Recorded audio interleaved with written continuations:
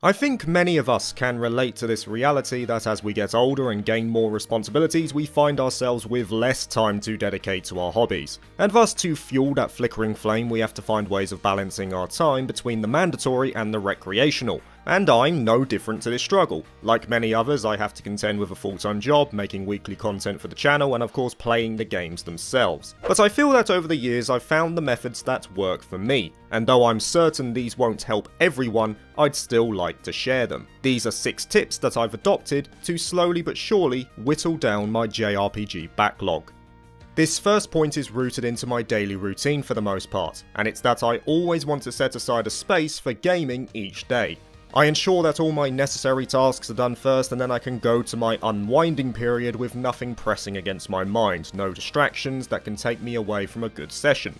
And that's important for me personally, because not only does it mean I'm stuck in the zone, so to speak, but when I have that innate satisfaction from getting everything done in a day before I settle down, I find that I am more inclined to make the most of my down period. As for the time dedicated to this slot, it's by no means set in stone. Some days it may be an hour, others could be half an hour, and if I'm really enjoying my time it can be upwards of 3 hours. But the most important thing for me is that I am consistently making progress. And this as a foundation has worked well for me when also incorporating these next 2 points.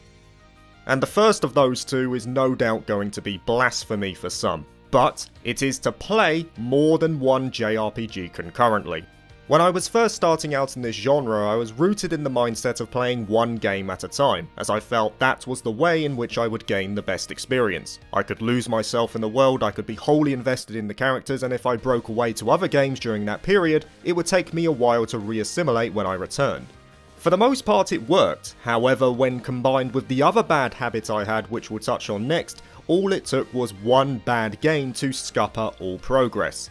Nowadays I adopt a different approach and play several games at once. Very recently in fact I was playing Atelier Lydian Sewell, Neo The World Ends With You, SMT3 Nocturne and DQ11 concurrently, and I've since finished all of them.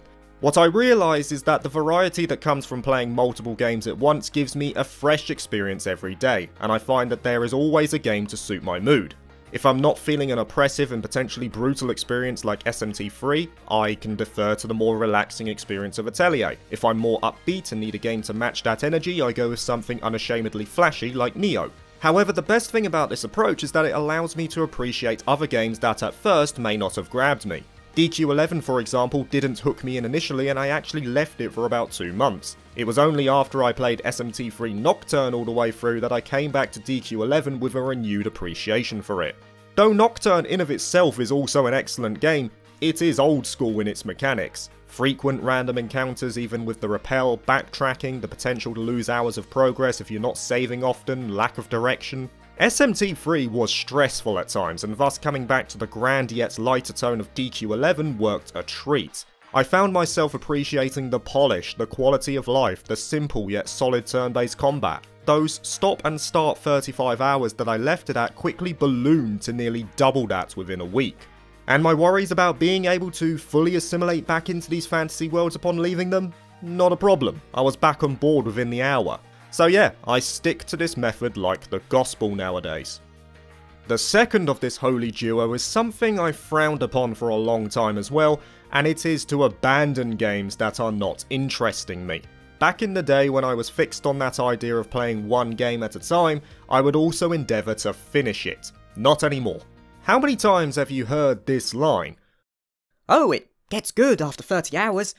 You know what I think when I hear that? It tells me that the game is A, poorly paced, and or B, has bad storytelling. With increasingly limited time in my life, I don't want to be sitting around for 30 hours hoping that the game gets better.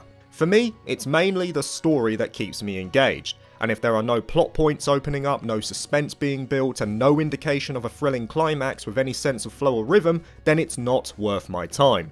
10 hours is my limit nowadays. If a game can't show me any promise in 10 hours, I leave it. Of course, I still want to finish every game that I play, but I want to enjoy my time leading up to that as well. A strong ending sequence does not excuse poor build-up, from both a narrative and gameplay perspective. And the reason I take this approach nowadays is because there was a game that encompassed those problems. It, in combination with my stubbornness, effectively halted all progress I was making. That game was Agarest Generations of War. The premise was cool, and that's about it. For about 3 months I plodded along in bursts of 10 to 20 minutes a day trying to like this game. And I remember the day well. I was 25 hours in, I had my 360 controller in one hand staring blankly at the screen as the monotonous gameplay wound on, and I just told myself, I am not enjoying this game. As soon as those words were said, I closed it down and have not returned since. And you know what? It was the best thing I did because I followed that up with Nier Automata, which reignited the spark that Agarest had nearly snuffed out. I don't want that to happen again, so I take it upon myself to abandon the games that don't interest me and move on to better things, and it's worked splendidly. Now on to my fourth tip, and another one that I'm sure some people will frown upon, but again, it works for me. Don't feel obligated to put in hundreds of hours just because other people have. Some players like to play to completion and get those platinum trophies, some like to explore every nook and cranny. Cool, good for them. However, if you are satisfied with what you have done in the game, you have done all the quests you want to do, maybe looked into some late game equipment, but you feel like you've done everything you want in say half that time, then there is nothing wrong with ending your experience there. Just because you've put in half the time that someone else has does not invalidate your opinion on a game. You've experienced the same story, the same characters, and the same gameplay. For me, the sweet spot for a JRPG is around the 40 to 50 hour mark. It's the range by which I feel I've got my money's worth, but also the point at which the game doesn't overstay its welcome, with a few exceptions like Persona 5 Royal and the Trails games. And that's no issue for me because those games are engaging pretty much all the way through despite their long runtimes. But in the majority, 40 to 50 hours is perfect. I'm by no means a completionist, but that range generally gives me time to do all the content I want, maybe do some post-game shenanigans, and then leave wholly satisfied with my experience. And since we are mentioning longer playthroughs, this segues pretty well to the next point, which I'll keep brief, and that is to alternate between longer JRPGs and shorter ones. As a habit, if a game is piquing my interest on my own backlog, I check to see how long that game is on average before I choose to take it on. And the reason is that if I've had a lengthy journey in the last game, in which case I'm still absorbing everything I've played through, sometimes I need to follow that up with a shorter experience to unwind a little, a JRPG that's a bit less involved. So for example, after I finished P5R, I moved on to E6, which was a solid game in of itself but took me less than 15 hours to finish as opposed to the grander journey from Persona. I find it's a psychological benefit for me to alternate since it puts me in the right frame of mind to keep picking up new games to try out. However, even with all these approaches and all that variety on offer, sometimes I don't want to play anything, which leads me to my final point, that being mentality. When I draw together a backlog for a year, it is by no means my full backlog. They are simply games on my large list that I want to play during the year. And that's the key word there. I want to play them, not I have to play them. Your backlog is not your job, or I hope it's not. Rather, to me, a backlog of games represents choices, a perpetual notion that I will always have something to look forward to and will never run out of games to play in my favourite genre. If someone plays a new release before me and enjoys it, good for them. It means I've got another game on my own backlog that I can look forward to.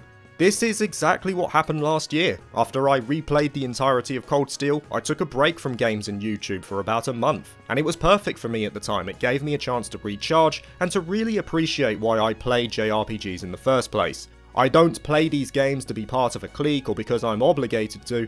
I play them to escape, to enjoy the worlds and characters that are crafted by these developers, and with this mentality, I know that I'll be here for the long haul.